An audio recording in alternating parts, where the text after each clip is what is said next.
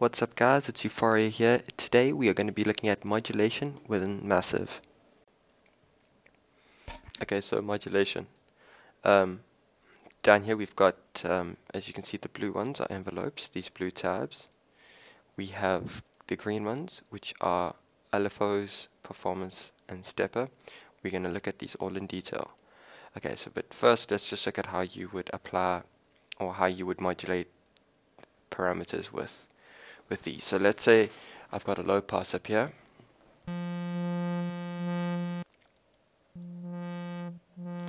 Okay, and I want to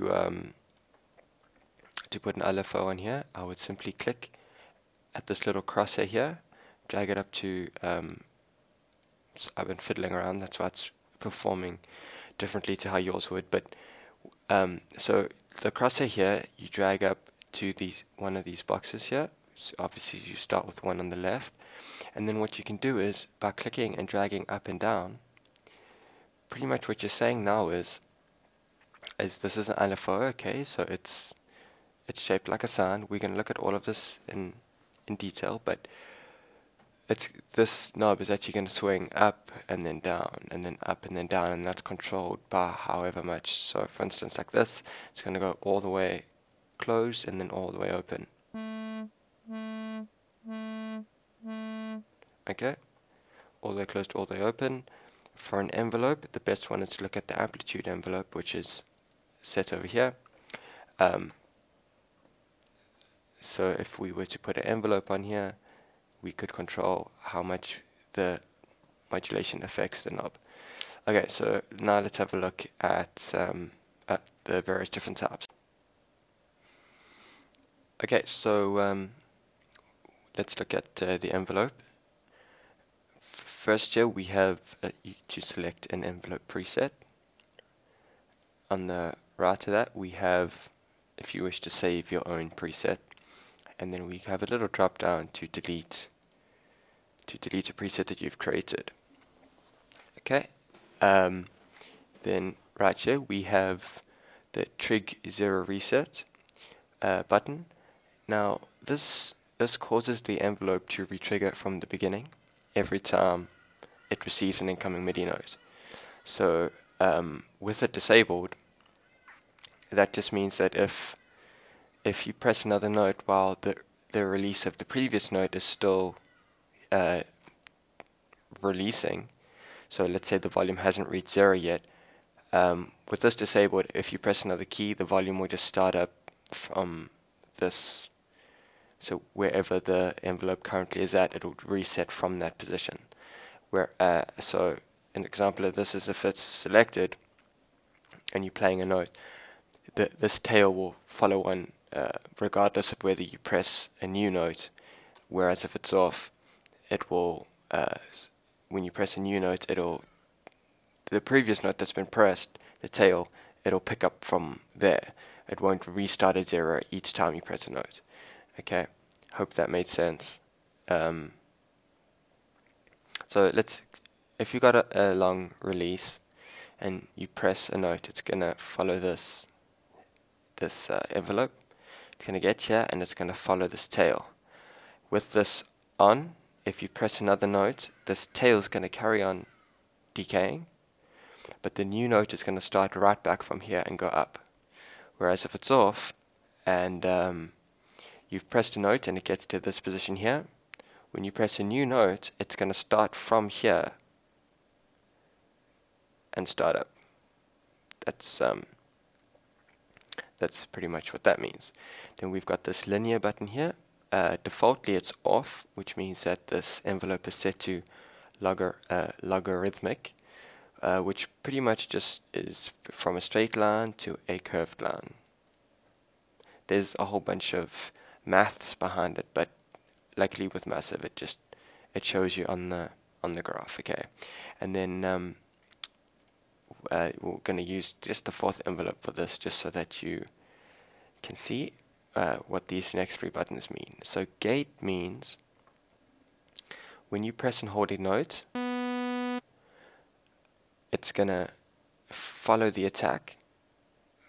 It's going to hold on this level, right? So it's going to go up it's going to get to the end of this level and it's going to hold here for however long you hold the key. When you release the key, it's going to follow the path of the release. Right, so you can hold a note down forever and it will never stop with one shot. Okay, I don't know if you'll be able to tell that I'm holding a note. No, you won't, but try it out and you'll get it. So one shot, no matter how long you hold the note for, it's going to follow these settings.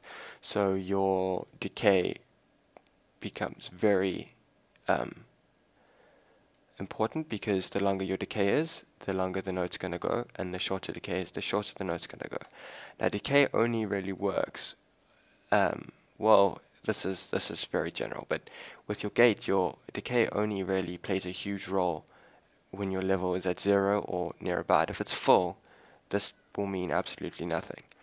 Whereas on one shot, it'll make a huge difference. So let's go with the short decay.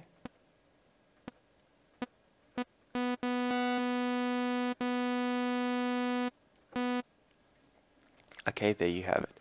And then hold is just means it's gonna use the attack, get to the end of the decay section, decay and sustain section, and then it's gonna stay there until a new note is pressed.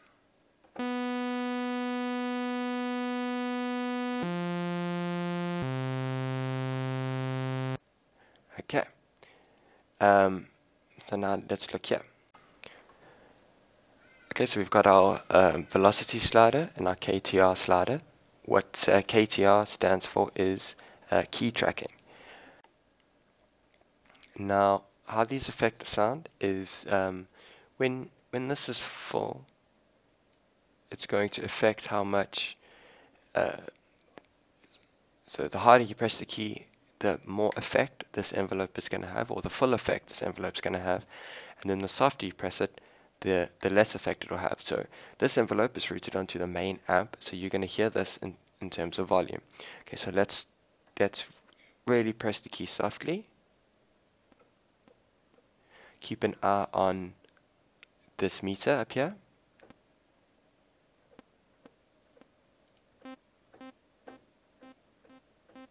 Okay, and then if I press it harder,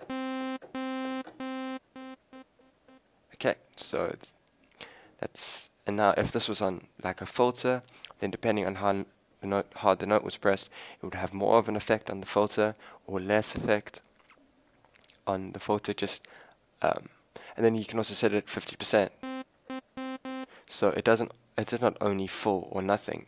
There's some values in between as well, which just help you create some slightly different things. Then your key tracking fader, pretty much, it's kind of weird. It means that the higher the pitch, the softer the note value. I mean the softer or the less effect that this filter is going to have. So the amplitude of the envelope, sorry, not the filter. So the amplitude of the envelope will be less the higher the pitch is. So that might sound confusing, so let me just demonstrate it. We're going to start at the top of the keyboard, and by the top, I mean the highest pitch. Again, if you would keep an eye on this meter, and you'll see it slowly increase in volume.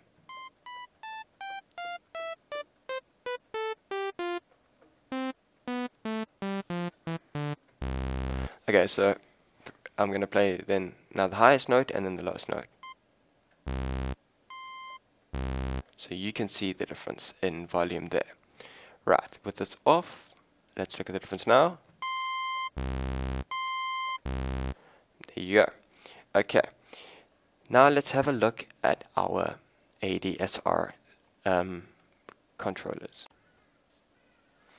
Okay, so you've got your delay time, which, what is very nice about Massive is that it's got this graph right here that's telling you that you're seeing what it's doing. So again, the best thing to do is just to fiddle around with it. So your delay time is pretty much going to be how long it takes for this to begin, and your envelope is going to remain at 0 for that point. Okay, so let's have a look. So delay.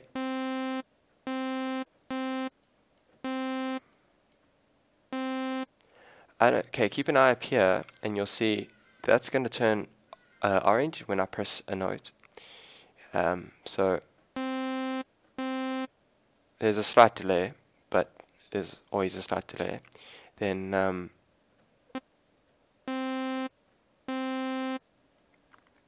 okay, so that's what delay does. And then attack is going to control from 0 to the highest point set by your level. Okay, so it's pretty much from 0 to whatever value this level is set. Attack is the time it takes to get from A to B. So to demonstrate this with a short attack, the sound is going to get to its peak quickly. With a long attack, the sound is going to take a longer period of time.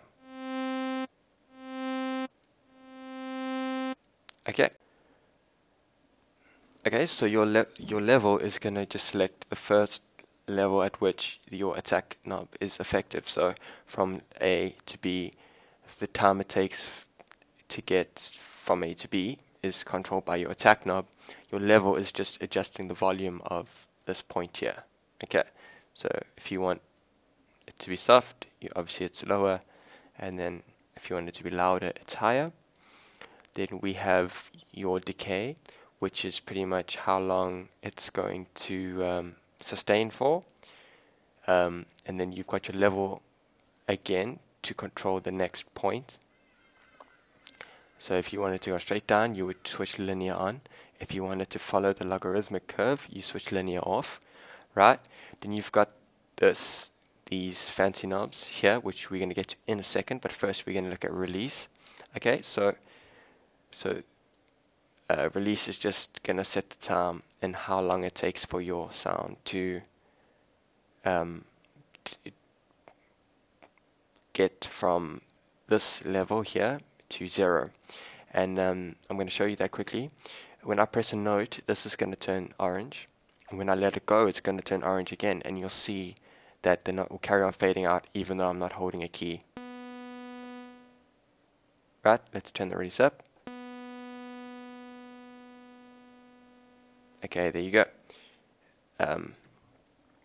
Now this morph section here. Okay, so how you switch this on is you're going to put this onto 1, and you'll see there's a whole new section just added between this decay part here and the release. Okay, how does all of this work? Okay, so how it works is you can pick another kind of shape through this here. So 2 is there, 3 is going to be there. So let's say we want a curve here, right? But you can select 2. That's where the beauty of this comes in. So we can have that and steps, right? So now you'll see that one is white and the other one is like a gray kind of color. Okay. So you can see what S loop is doing here. It's controlling the time from this point here to this point here. Okay, and then morph, you're going to see morph is pretty much a percentage value between whatever's selected here and whatever is selected here. Okay, so if you want it midway, you put it there. Now let's have a listen to the sound.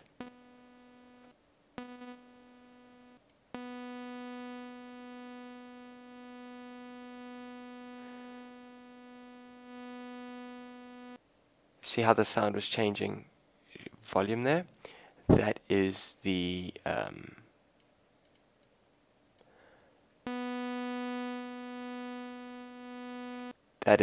audio following this path here. So your morph you can change between the two, and the path it's going to take is the white color line. Okay, and then you've got this loop button. Okay, and you'll see as I move it from 1 to 2, these dots will light up. On 1, it's going to light up here. On 2, it's going to light up here. What does that mean? Well, what it means is when it's selected to 1, it's going to follow the path created by your envelope. When it gets to this section here, it's going to follow this new path we've just created one time and then follow this release. On 2, it's going to go through here and then back through here. It's not going to repeat this process twice. It's going to run through it and then run backwards through it. And what this sort of light is telling you is where it's ending, which is important to know, because if you want it to end at a higher point, because it's got to go from here into the release. So on 4, it's going to go through here once. When it gets to here, it's going to go through, it's going to go back, it's going to go through again, back, and then when you release the key, or if it's set to 1 shot, this is more effective when it's set to 1 shot, because it's going to carry on doing it as its part. It's going to exit. But now, here's something interesting. Have a look. Okay, I'm going to stop that and set it to 2, just because it's going to take forever then.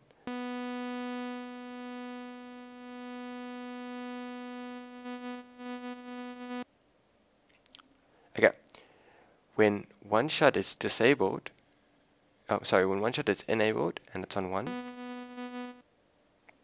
it's going to go straight out. When the value is here, it's important to remember that the release time is going to be affected from this point. Right. When gate is on and you've got the loop set to an even number, when you're holding it down, it's going to follow this path, it's going to come back, but then it's going to stay at whatever value this is on. When it's on an odd number, it's going to stay at whatever value this is on. So it's going to follow this, it's going to, whatever settings you have here, but then the volume is going to stay at wherever this is before you let the button go and press release, because remember the difference between gate and 1 shot. Okay, so that is your envelope completed. Okay, now we've got your LFO, your performer, and your stepper. You can change between these by changing this here. You'll notice no matter what I set this to, there's a couple of things that always stay the same. That is, this top bar here always stays the same. Well, the first 3 sections always stay the same, right? You've always got a control here and a mono button. You also always have this rate block on the far left. So we're going to look at the rate block on the far left first, and this bar, so that we don't have to redo it every single time we go through a new modulation setting. Okay, so if we look at our LFO, we've got a rate setting here that is controlling the rate of the LFO. I'm just going to initialize this preset here so that our envelope is back to so it's not going to sound completely weird, and we're going to put a low pass filter on filter 1, just so that if I need to demonstrate something that can be done easily. Okay, so your rate is going to control the speed at which your LFO goes from its peak to its trough. So let's have a look at it slow. You barely hear a difference, and I'm just going to move this rate up and you'll see what it does.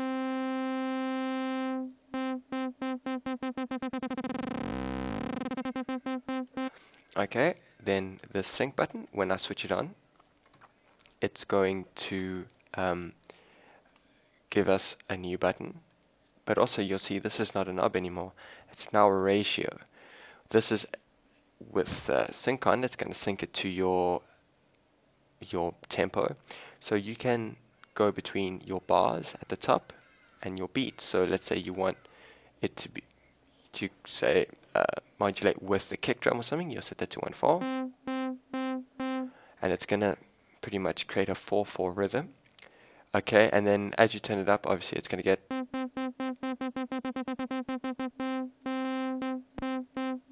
so pretty much that's just to play around with. You'll get the hang of it. The top number is your bars, and your bottom number is your beats. And then if you've got 3 over 12, then obviously that's the same as 1 over 4.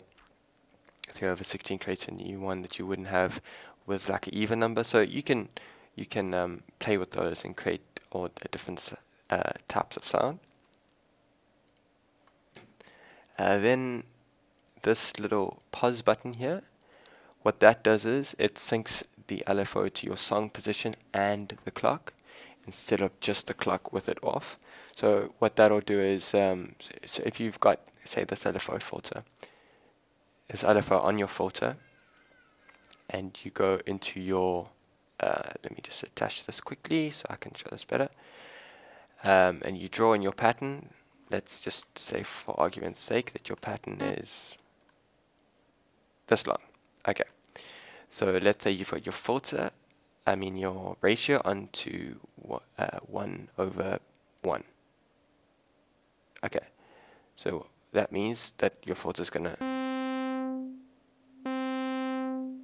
Okay, so when I move it here, the filter is gonna know from the song position where it's supposed to be,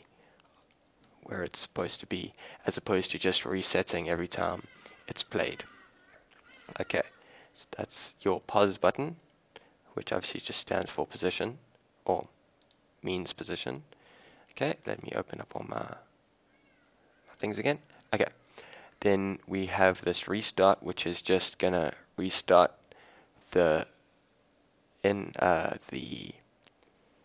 LFO from 0 each time a note is pressed. So without that, now the LFO is turning.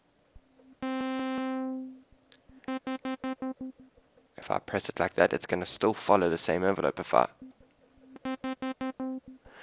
put this off, each time I press the button, it's going to trigger it right from the beginning. Then your amp is just controlling how much this affects. It's almost like a dry wet kind of knob. So on 0, you'll hear the LFO is not working at all. As I move this up, you'll hear it all start to take effect. Okay, then we have a crossfade curve, which Massive is actually a double LFO, so you can change between the shape and that shape. So we'll keep it up for now, and then here are some basic shapes that it's got on this middle block. On this drop down, it's got a bunch of different things that you can mess with. And then if you need to just reset it, you just go back and you can, by selecting 2 weird kind of effects and shapes, and moving your crossfader between them, you can create some really different weird kind of sounds. Okay, so that's also this curve select part, and then we've just got this LFO, which is just a little internal LFO that only affects this here, and you apply it the same way you would apply any other modulation. So you hit the crosshair, drag it over, but this envelope can't be used on other things. It can only be used within this block. Okay, and then so just been fiddling around again. Then we've got this mono button here, which is also something that they all have in common. The LFO, stepper, and performance modulation, they all have in common is this mono button. Now, what does this mono button do? Pretty much what it means is that when it's selected, all the LFOs are going to run in phase.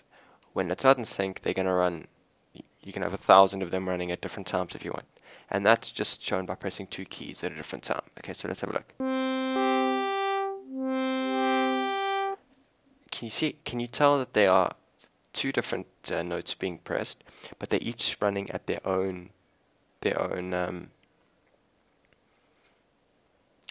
pretty much have their own filter to them, and the LFO is affecting them individually. When mono is on, this can't happen. It's gonna sync up the phase of all the LFOs, but not all the LFOs inside LFO 5. LFO 6 can have its own thing happening, and whatever that's let's say you've got that on the resonance or something, then the mono switch isn't going to affect this at all, only within this tab. So let's have a look. I'm going to play 2 notes the same way I did with the mono button unchecked, and you'll see that they'll automatically snap to the same phase.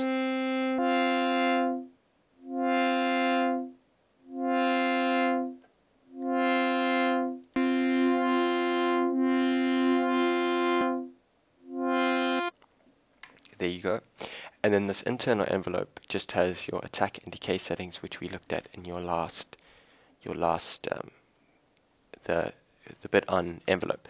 So next we're going to look at the performance modulation option.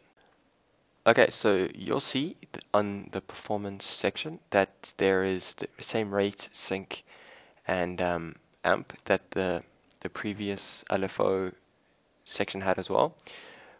All that does pretty much is it controls how quickly this is going to run through. So let's look.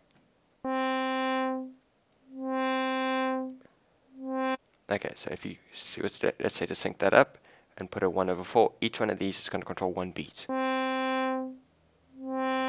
Okay, but in order to demonstrate this better, we should probably attach this performance, not the LFO. So let's have a look. Right, okay. You have an amp mod here and a crossfader slider as well. Now, same as the LFO, you had 2 different options. You've got that in performance as well. And this crossfades between the 2, but it only crossfades if this is selected here. So let's put it all the way down. You'll know that it's following the bottom now. But if I switch this off, it's following the top. So with this off, it's only going to look at the top section, right? This crossfade bit, and then this amp mod is going to control the same way that it did on the envelope, but only if this is selected. So so you'll see now.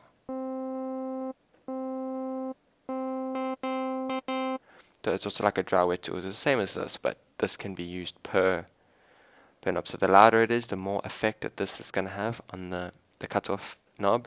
With the less effect, it's going to have no effect, but only if these are selected, and you select them just by clicking on them. So let's just have a look and see.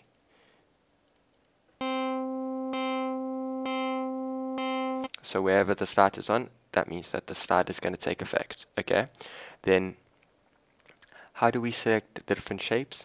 You will notice that there's a button up here called load curve. With load curve checked, it's going to replace this rate box with a bunch of curves. Now what you can do is when you click on that, you can drag, or you can click and place a bunch of different shapes. Now what that's going to do is when you apply this performance section to the cutoff, that means the cutoff is going to follow this pattern here, right? And then let's have a quick look at that. I'm going to slow the rate down.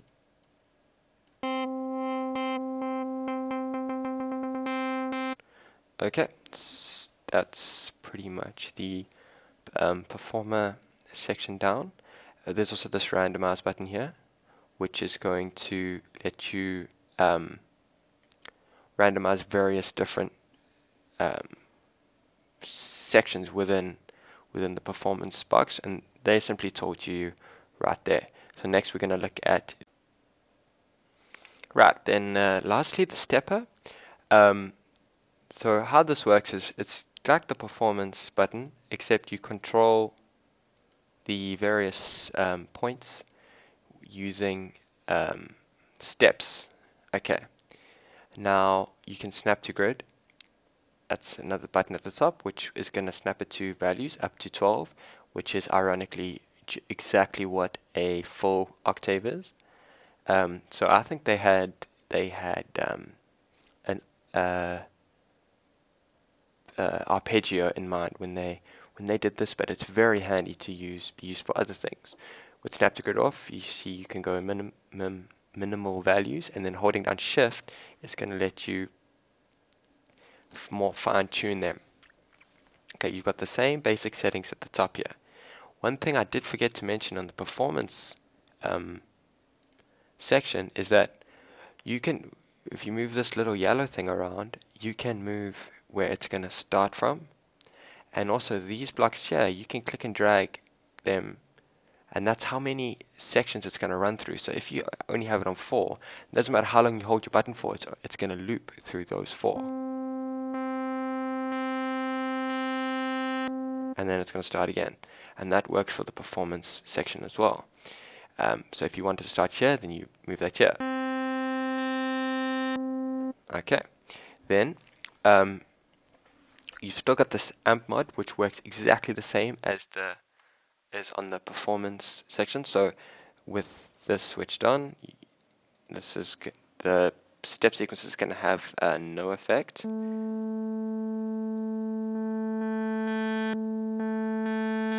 Right, but it's also got this glide mod, right? And that's a glide fader, which is going to smoothen out these transitions. But again, also only when this is switched on. Okay, so let's have a look and see. What we're going to be able to do with this glide mod is create a smooth pattern instead of this jagged section here.